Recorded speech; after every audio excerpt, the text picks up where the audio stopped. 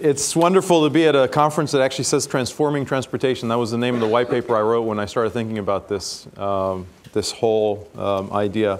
The idea came up as part of two questions that I got asked within a span of about 2 months. So as Tom said, I was asked in middle 2005, do I want to be the next CEO at SAP? And I said yes. And I got asked a question, how do you make the world a better place by 2020 by the head of the World Economic Forum? And my thought on that was, well, if you could get one country off oil by 2020 in a way that is replicable so that other countries can copy the same model, that would be a way to make the world a better place by 2020. I think Microsoft likes the fact that I picked the second question and not the first question. At least some people at Microsoft. And so I thank them for giving us this opportunity to speak on their wonderful conference hall. Last time I was here, there was an earthquake, so I hope nothing happens this time. So how do you run a country without oil? How do you run a whole country without oil so that it's not mandated by the top of the country? So we have to take places where you could make the decision by sort of an edict by one person, so that it's driven by consumers up, so that it's all done with technologies we have today on the shelf. There's no time for a science project. We've got to get done within 10 years, so that it's economically sensible. It's not a gift from the government. It's done by the economic powers of capitalism, so that the consumers actually like that conversion. It's convenient for them to convert over to some other source for transportation. And if you look at oil, oil is used, 50% of oil is used for transportation. Here's the news flash, as we say. If we didn't use it for transportation, we wouldn't dig it out of the ground to make plastic bottles. We definitely won't pay $100 and odd per barrel. We would replace it first. And so if it was not for cars, we wouldn't see oil getting so expensive so quickly. And the main reason it gets so expensive so quickly is because we gave oil a monopoly on cars. We have a monopoly on the energy that can come into a car. Has to be a liquid form of carbohydrate. Has to be a CH bond that comes in liquid form. Now, if it wasn't liquid, we have a lot of it in the US. We have a lot of fossil fuel in the US. And the problem is it has to come in a liquid form. The reason is we don't have any other infrastructure to put it into the car. All we have is gas stations and pipes. Now, it wouldn't matter if we could generate a ton more electricity right now. We have no infrastructure to put that electricity into the car, and we don't have cars that know how to receive it as a result of the fact we have no infrastructure. So we believe fundamentally the issue is an infrastructure problem.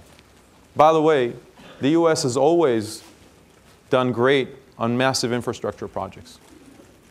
So keep that at the foundation of what we're talking about. So we looked at that problem, the fundamental problem of all these elements. We said, let's look at what we know how to do today. Batteries today, the front runners on batteries today can make safe lithium-ion batteries.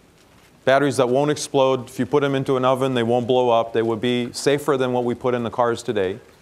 And those batteries have a price point. They have an energy density.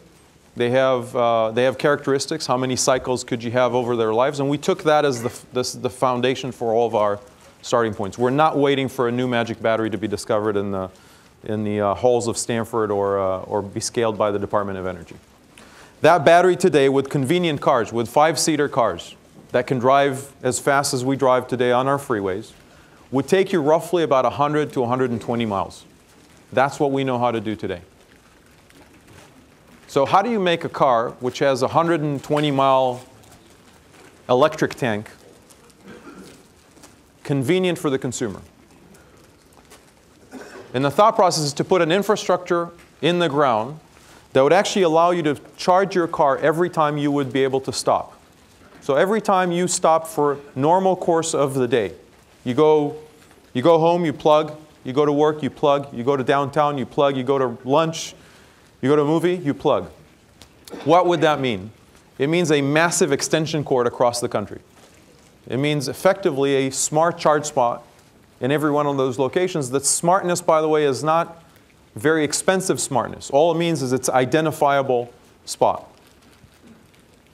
And what we do is we put those spots in the ground. That gives me the ability to tell you that I can do some interesting magic. Every time you're going to go into your car, it will be topped off to that kind of 120-mile range, 100 to 120-mile range. So that's the first part of the infrastructure. That takes care of normal course of the day. Because if somebody drives more than 100 miles every day to work, they would either change their place of work or they would change the place where they live. So the normal drive, your normal day-to-day drive, will be covered. But we still need to cover for the exception. The exception is when I go to another location where there was no plug, I couldn't plug, and I need to come back home, and the battery range is no good for me. Or I decided to go on the road trip.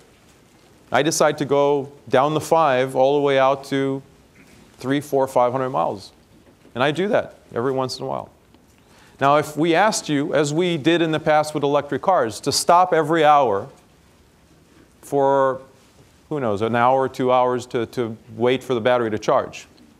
If we found the magic charging spot and the magic battery that would charge in 20 minutes, it would still not be convenient. If you had to stop for 20 minutes every hour and a half, hour and a half, that's called a Greyhound bus. And so that's not a car. It's not convenient. And so the second element of what we did in our infrastructure design is to have the battery in the car become an exchangeable battery. I come into a station, I drive into something that looks like a car wash, my depleted battery comes out, a full battery comes in, and I keep driving. That full cycle today, the out-in, takes about a minute. Coming into the station, plugging in, coming out of the station will take you about 2-3 minutes. So you end up going in and out of the station in less time than it took you to fill up gasoline. So now your normal behavior is covered, your exceptional behavior is covered, and what we do as an operator is to guarantee you that you won't do that exchange more times than you filled up on gasoline during the year. We will guarantee it. So if you come in 52 times a year, you're within the range of the once a week that you did before on gasoline. You come 53 times, we'll pay you money.